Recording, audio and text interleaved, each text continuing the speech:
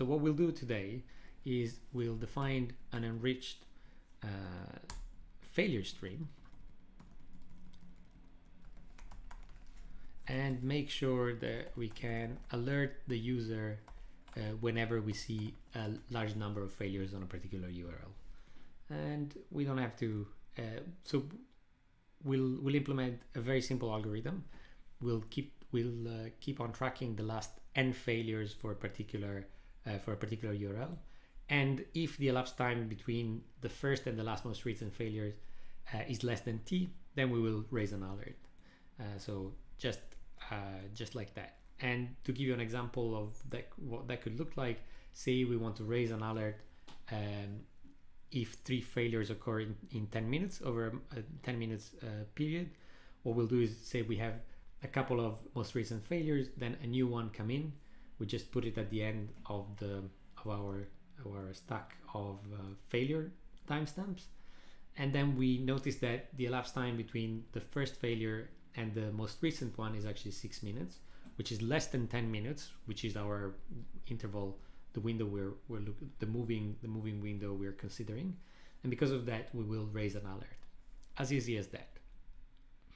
And if a new failure comes in and we have a width we're just keeping track of the 3 most recent failure, what we'll do is we'll get rid of the less recent failure and populate the array with the new one. So let's put this into code. So we need to track the last n failures, and if the elapsed time between the first and last most recent failures is less than t, then we raise an alert. So in order to put ourselves in a position where we can do that, the first thing we need to do is we need to take the failure stream as an input, and then we'll need some sort of a set of parameters that specify how we want to parameterize our alerting system.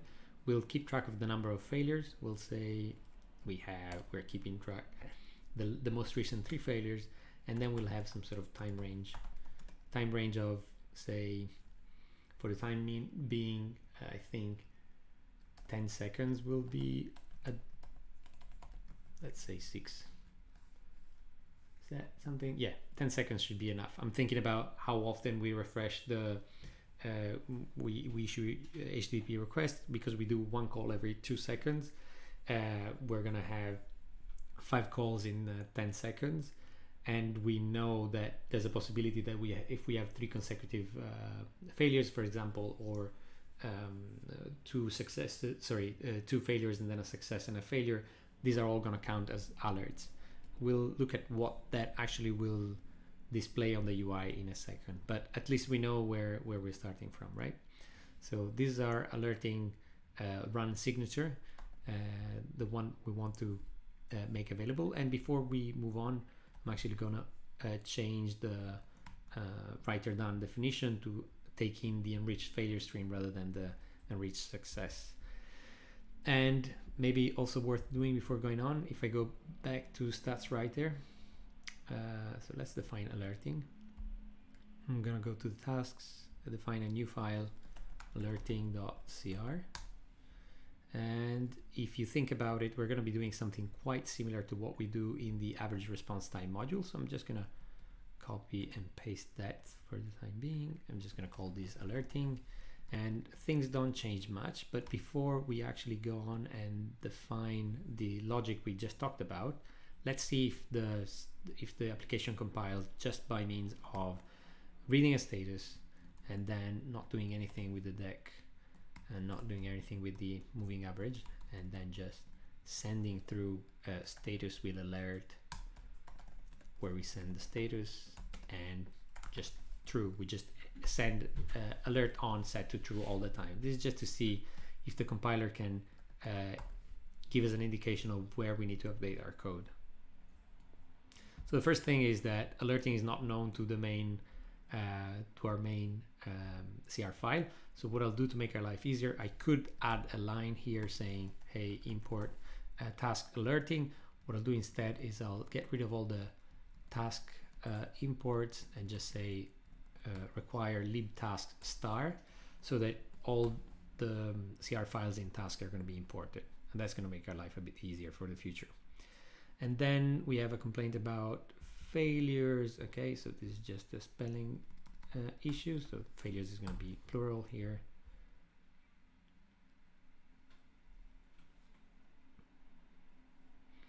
And the idea here is we need to go downstream and see whoever is consuming the enriched failure stream, which is stats writer, has to know about the events we're publishing, right? And with no surprise, I cannot see any failure on our UI, which is quite concerning, right?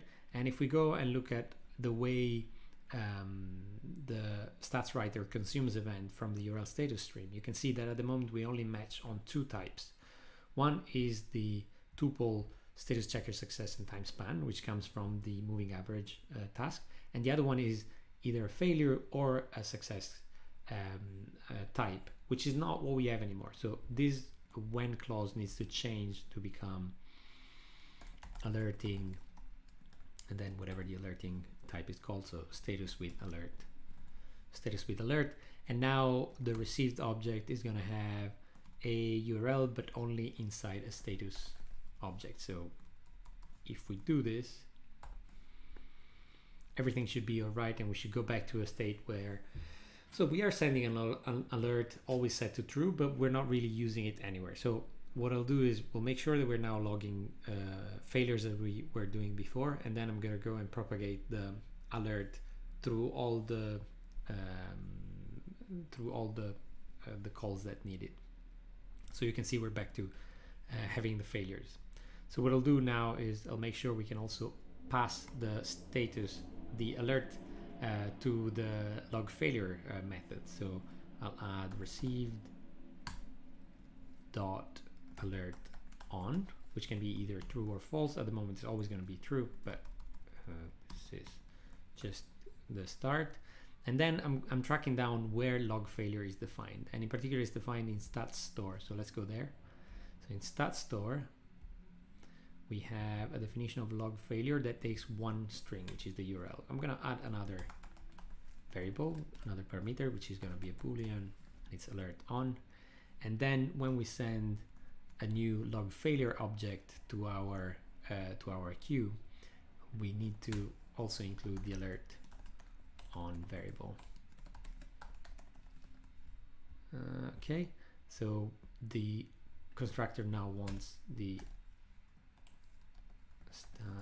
the rec dot. This is going to be rec dot alert on. Is that true? Yes, because that's going to be the name of the field in log failure. We just defined it, so that's fine. And then we need to update this in another place. So if I try to build now, I'm going to get a compilation error because I'm not initializing log failure properly. So we need to also pass alert on, and now things are going to be all right. And then the other thing we need to do is, you can see we're calling log failure with two parameters, but we're calling it on the stats object. But the stats object doesn't know about the second parameter. So we need to go to the stats.cr file and add a new parameter alert on, which is a boolean. I know this is pretty boring, but it's just to show you how the compiler will show us the way when if I control V now, I'm still not using the alert, but I can start doing it in a second. And what we need to do now is we need to use, so if you remember, stats is our store, right? So it's our central data structure, and this is where we store average response times. We also need to now store the alert information. Again, you can see here we're using a name tuple at the moment to represent our core data type. It would be a good idea to probably upgrade this to a record to make our life a bit easier and get a bit more useful compilation messages whenever things go wrong. But for the time being, let's stick to the name tuple. So alert on is going to be boolean. Mind that there's no space between the name of the field in the tuple and the column. It's a pretty big deal. If I do add a colon, the compiler is going to complain in weird ways, saying, oh, I was not expecting, I was expecting a parenthesis rather than, or named argument rather than alert on. And then it can take you a while to understand that all you had to do was to remove the space between alert on and the colon. And now that we have the information in the name tuple, what we want is we want to initialize it to something meaningful. So alert on is going to be false by default because we want to have no alert showing at the beginning. And then we want to also update the value whenever it comes in from log failure. So alert on is going to be just changed to alert on. And now if I do this again, everything should compile and we're not going to see the alert at all. So in order to see the effect of having the alert around, we need to go and update our printer really. So if I go to our printer, there we go, and try and see what's going on here, you can see we are taking a failure and just displaying the number of failures here, right? What I'll do instead is I will extract alert on, I'm gonna call it, is gonna be, actually I'm gonna call it failure with alert, maybe, and that's gonna be vFailure.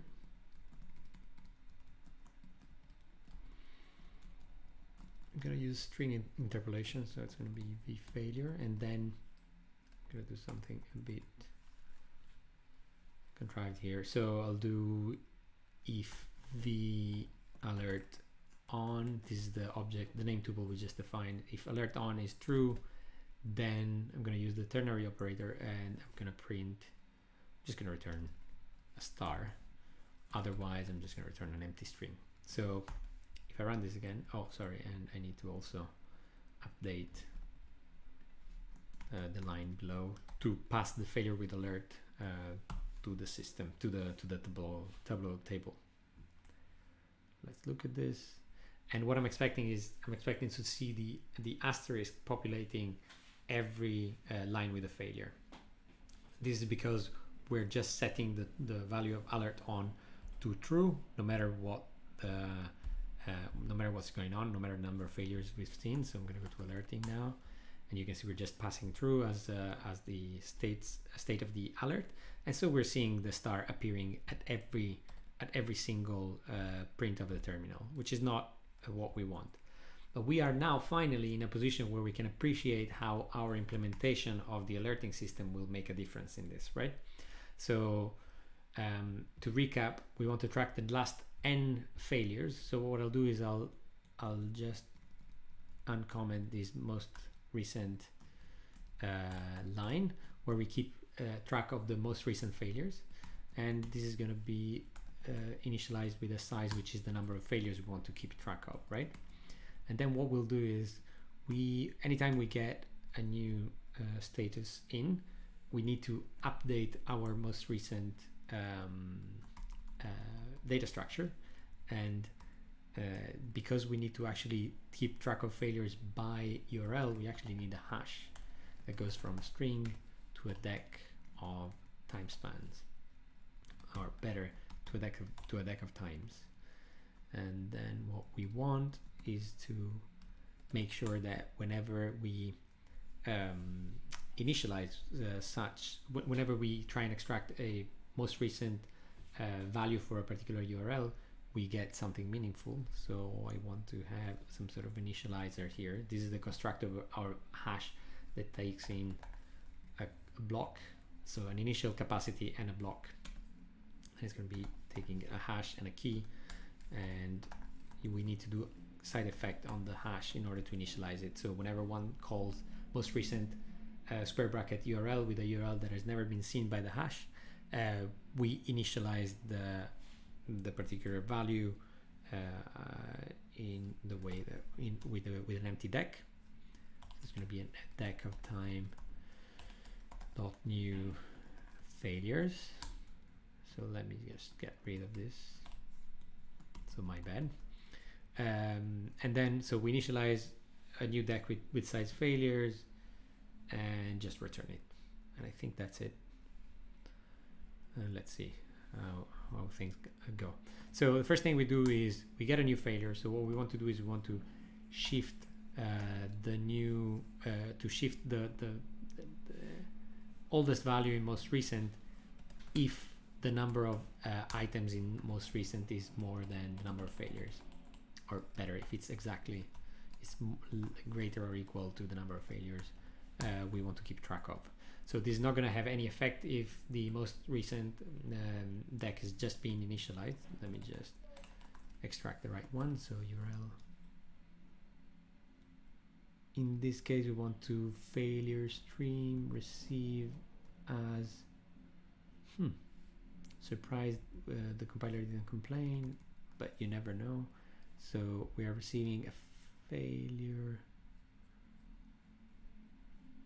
Yeah, I think it makes sense. We were just lucky, but we want to actually deal with both successes and failures, right? So we don't need to do any casting because the type of events of messages coming from failure stream is already either a success or a failure.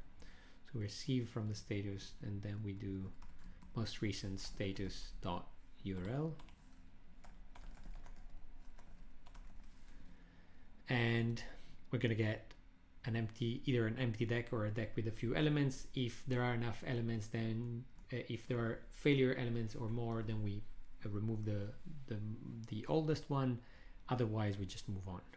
So, and then what we want to do is we want to do most recent status dot URL dot push status. Actually, we can just push the current timestamp. I'm just going to push time.utc and make an approximation that the time when we made the request is fairly close to the time we're pushing into the most recent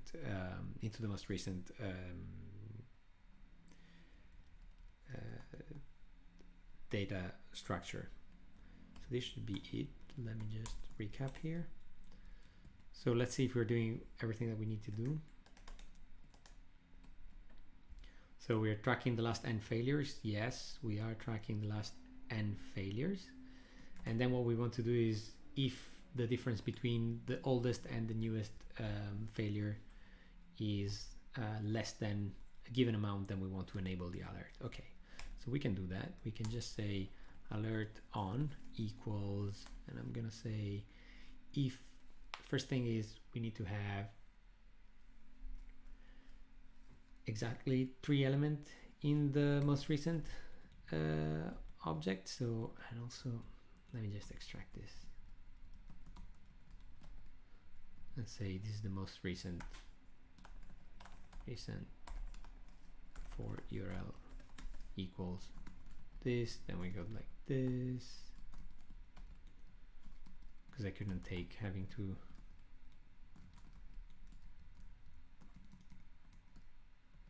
pass this around all the time, pass the status URL all the time through the square brackets.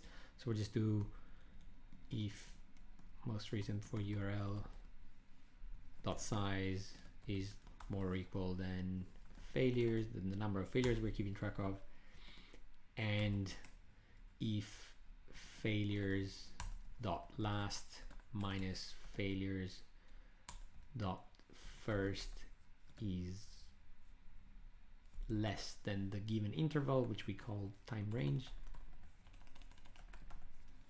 I'm gonna go to a new line to make this a bit more readable. I think the compiler will be all right with that.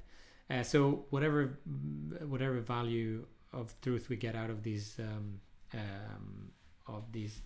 end operation is going to be telling us if we want the alert to be on or not.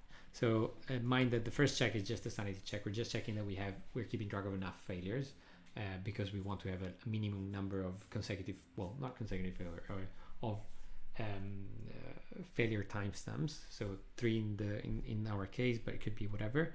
And then, so this is really just a sanity check to verify that we've been running the algorithm long enough to have a minimum number of failures. And then we just check that the last failure happened close enough to the first failure just to comply to the description of our algorithm. And then we just pass alert on to our function. So I'm gonna run this again, what I'm expecting is that the first few, oh yeah, of course. So I don't want failures.last, I want most recent URLs.last. There we go. Doing this again. Okay. There we go. No asterisk, and there we go. At the third failure, we do see the asterisk. So I'm gonna Control C now and show you again what happened. So we have one failure doesn't trigger the alert. 2 failures don't trigger the alert. 3 failures in 10 seconds do trigger the alert, and so we get the asterisk.